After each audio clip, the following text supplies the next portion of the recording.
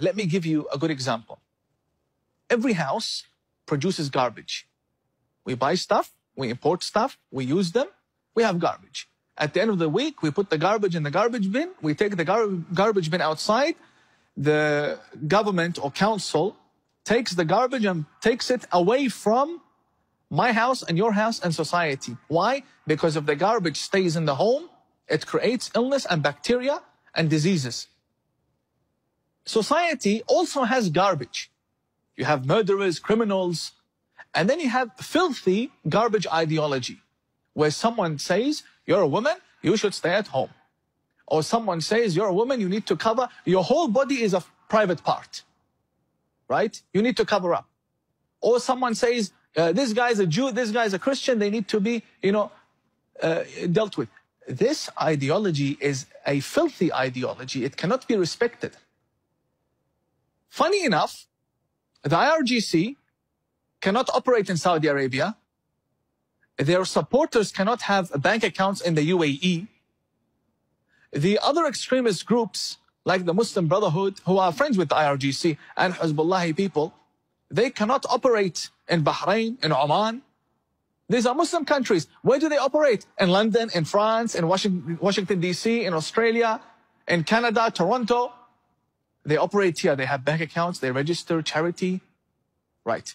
So Macron, the president of France, recently said, the Islamic world is in a crisis. In my opinion, yeah, we do have problems. We do have Boko Haram, we have Al-Qaeda, we have Taliban. We have problems, but the broader picture, Islam is very successful, it's growing very fast. And we're doing really well. Dubai is not in a crisis. Abu Dhabi, the UAE, Bahrain, Oman, Kuwait, there's no crisis there. The Muslim countries are doing good there. Only some places there's a problem.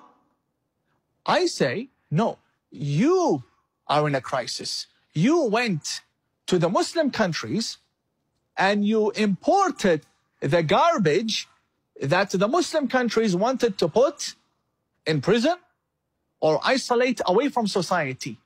You went and you imported them. Why? For cheap labor. But these Islamist extremists, they don't want to work. They want free welfare.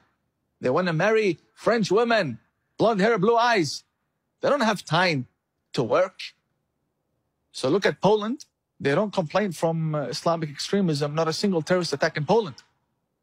The moment they sense there's a problem, they crack down on it. Polish policy, beautiful. The French, no, come. When they come, they use the resources. They go to Washington, D.C., and they sit in Congress. They support the Iranian regime. They go against the sanctions in Congress, right, with their hijab. Why? Because the ideology is filth to begin with. When you import that, or you allow it in, or you amplify it, or you glorify it in any way, you make your bed, sleep in it. So that is also a problem of the West. The question is, Tina, did the extremists become stronger or the West become weaker? I say it's both.